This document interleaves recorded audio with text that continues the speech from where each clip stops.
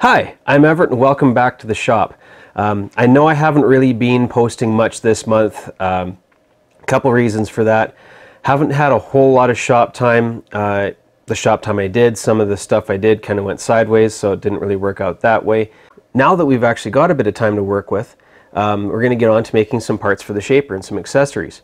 One of the things I really wanted to do with this shaper is be able to cut internal keyways. And so we're going to start on making an internal keyway, keyway, spline, that sort of thing, tool holder. Now, before I do that though, it has been a few weeks since I've checked in with you in a lot of ways. And in those few weeks, I've had a few things come in the mail.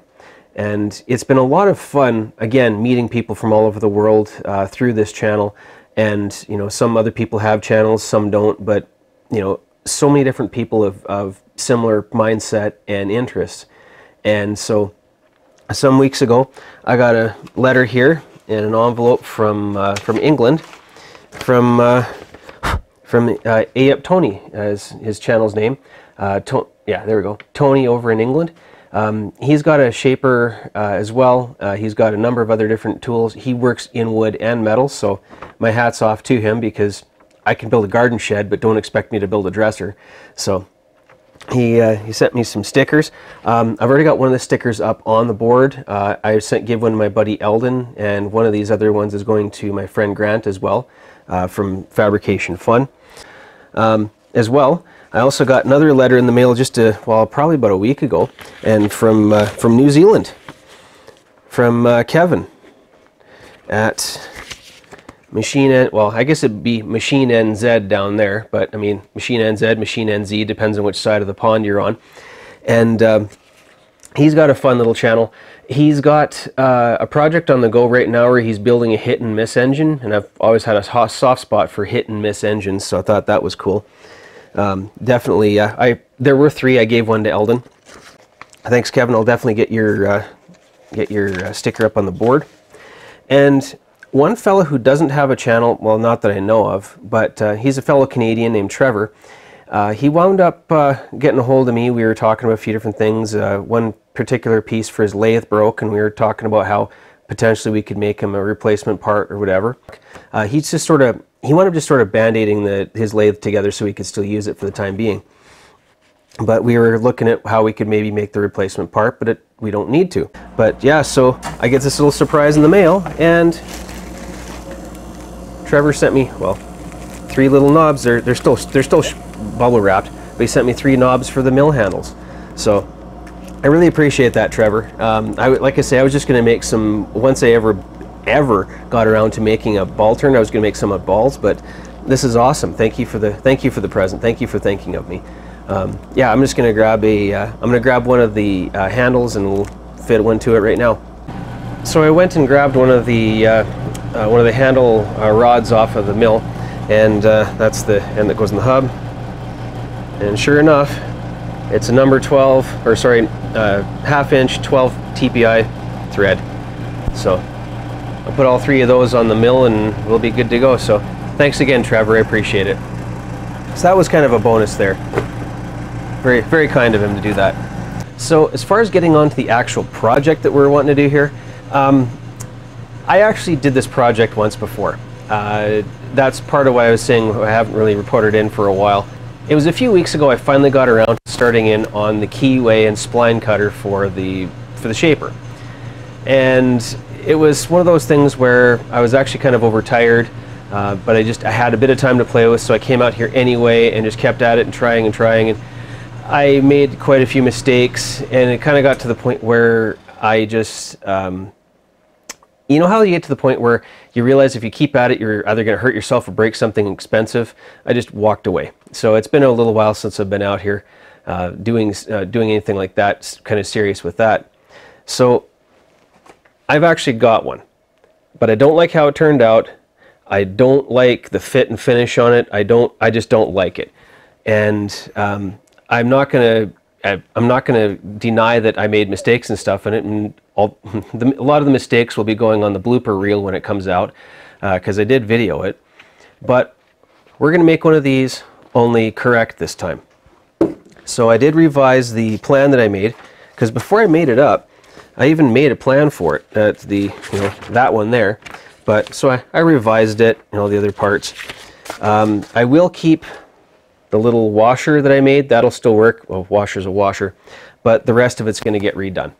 So that's what we're up to. We're going to make a cutting tool holder for the shaper to do splines and to do keyways, but hopefully this one will work out better. Hope you find it interesting. So what we're going to do is we're going to use a piece of old highway tractor air brake S-cam shaft because I have lots of it.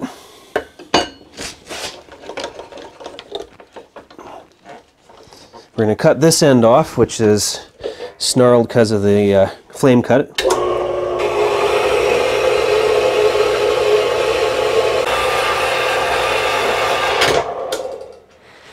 Yep, very thankful for this bandsaw. Toss that aside. We'll cut a 10-inch chunk, roughly 25 and, well, yeah, roughly 25.4.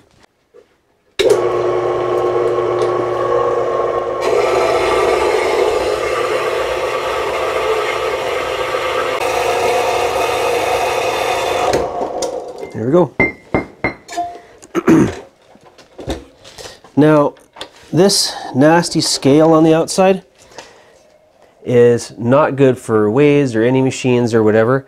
So what I'm going to do is I'm going to go outside with the disc grinder and a, well, basically a wire wheel and then a surface conditioning disc, and we're going to clean the outside surface of this off.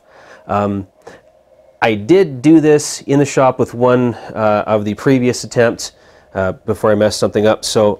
So what I'm going to do is I'm just going to take this and run outside and clean up the outside surface. I'm just going to use a wire wheel and then a surface conditioning disc with a disc grinder, and we'll be right back. So after a little bit of work with the wire wheel and the surface conditioning disc, that ugly piece of metal actually turns out not looking so bad. The thing is, if you look really closely at the surface, you'll see that there's still little pits of rust pitting. So after doing the first few cuts, what I like to do is move the carriage back and then clean the ways, just because then you've gotten rid of that part. What we're going to do first is chuck it up. I'm going to face this end just to face it, and then we're going to carve back and make just a little shoulder on this end so that I have something that the jaws can grab onto, but as I push this way with the tool pressure, it doesn't push the work in past the jaws.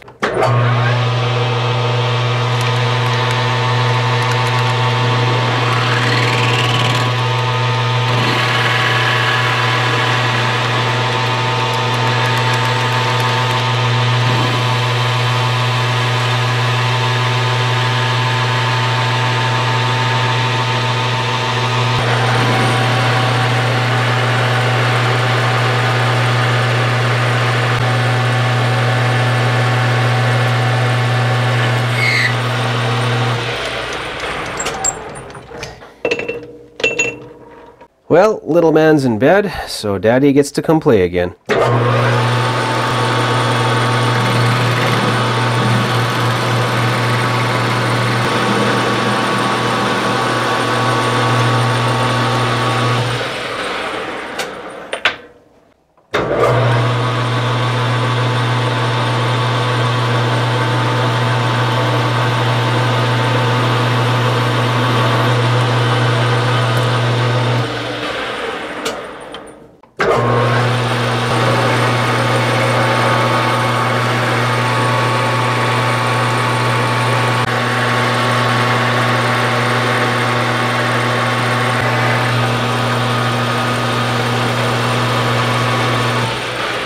Alright, right now we need to bring this outer diameter down to 1.375 or 1 3/8.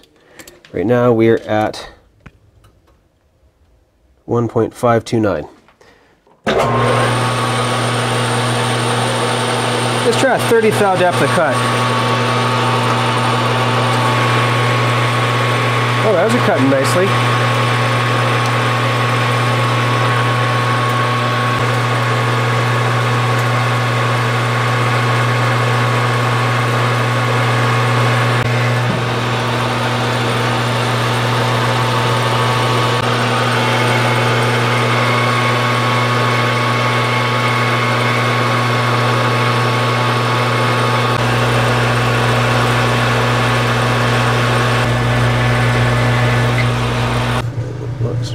yeah, 1.373. We're within a couple thou of what I need. This is just going to create the little shoulder to get caught inside the clapper box. Let's make a little mark here, just ahead of the line. There we go. That's our do not pass.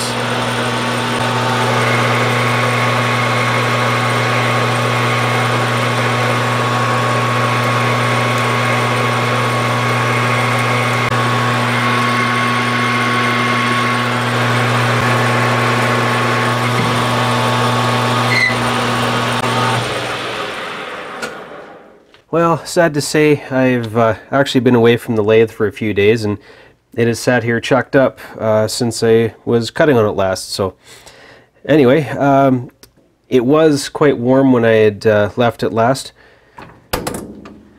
Hopefully, if all goes well. Oh yeah, there we go. That's actually, yeah, that's a good fit. I like that. There's a little bit of a snag there, but that's where it was, yeah, there we go. Yeah. Yep, I like that. So, the diameter that now fits inside this bore is done. I believe what I want to do next is cut down to the outer diameter size of our thread, and then from there we can start working down smaller and smaller sizes to the taper, to the final business end of this thing.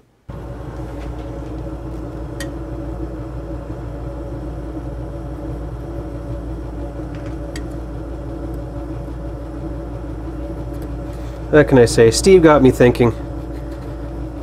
Steve Summers was mentioning a while back how it really bothered him when he saw people use digital calipers and such, and dial calipers, to just sit there and scratch on a line because it will wear the jaws. And he is right. I mean, this is actually, they're used, but these are a nice set of Mitutoyos. I'd rather not wreck them. He is right. I gotta give him that. So we'll try a different tool here, see if that helps.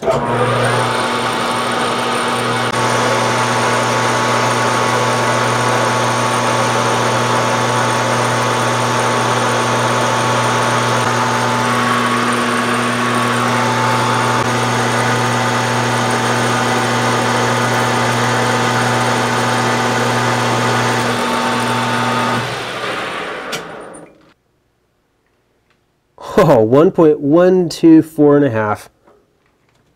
Not that warm. I'll take it.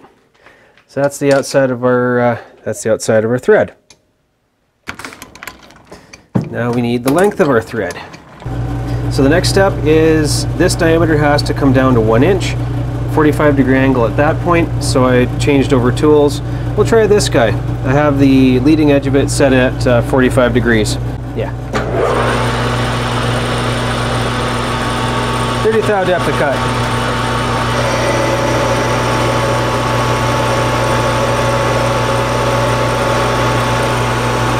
They may be making snarlies, but at least they're short snarlies.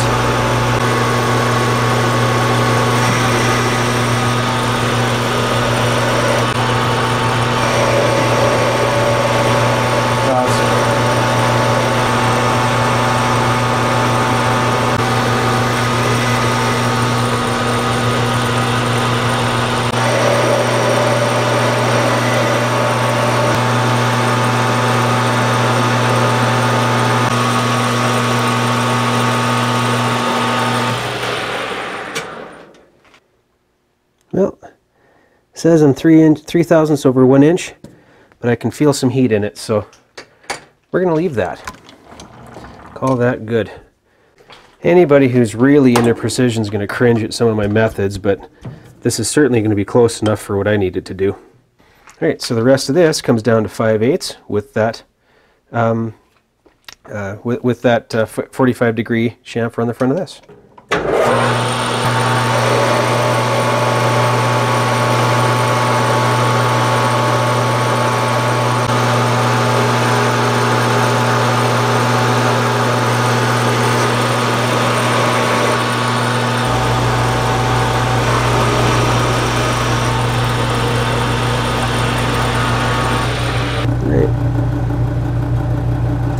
Okay, so that'd be, yeah, 707.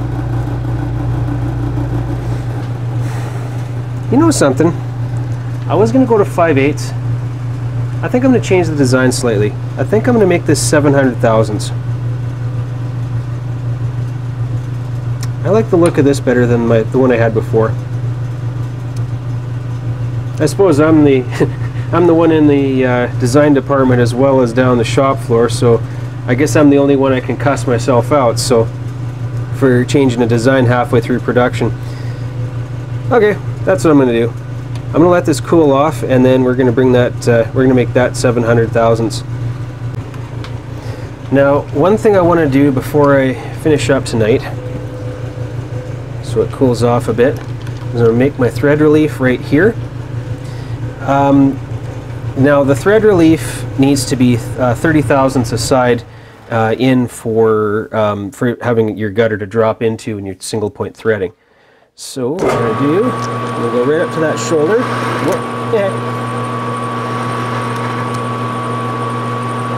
Well, good thing that wasn't critical.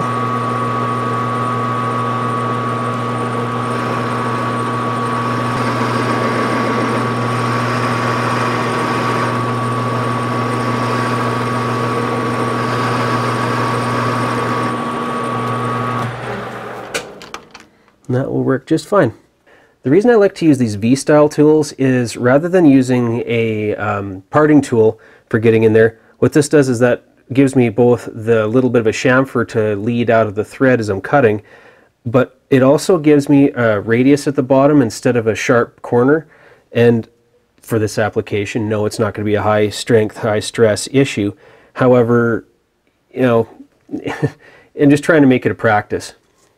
So that should work just fine for our purposes. Yeah.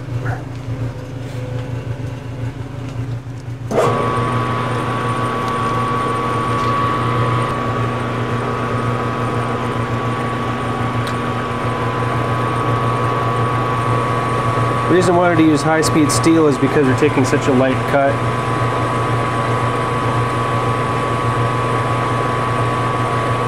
They may still have to sand in the end.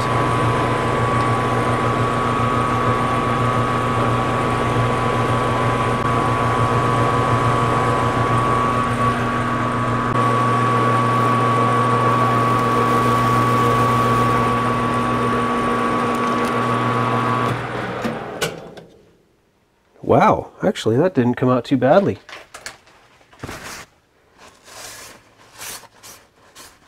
That's quite a reasonable surface finish, really, considering what I'm up against. So where are we at here?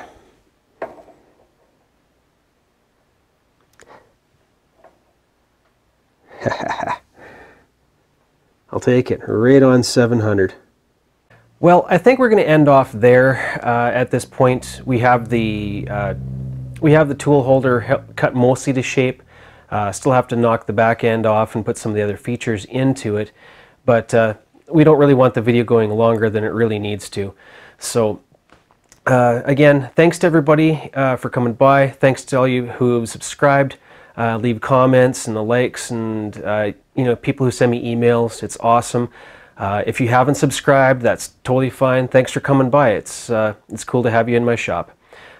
Otherwise, like I say, thanks for everything, and I'll see you in the next video.